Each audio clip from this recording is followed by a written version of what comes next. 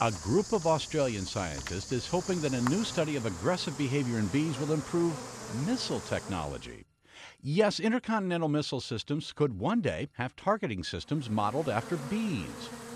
Seems to be a system that's beautifully honed by evolution to sense these moving targets and go for them. The team is filming bees flying toward fast-moving objects, then watching the footage in slow motion and plotting the insects' flight paths with computer diagrams. So far, the tests indicate that bees have a sophisticated visuomotor system that enables them to track objects with pinpoint accuracy. We want to do it with aggressive bees so that the trajectory that we have is direct, and we can see just how it is that they're visualising the target possibly and how they're following it to attack it. Funding for the technology is now coming from the U.S. Defense Department, which may be able to use the findings for aerial surveillance, weather monitoring, and even planetary exploration.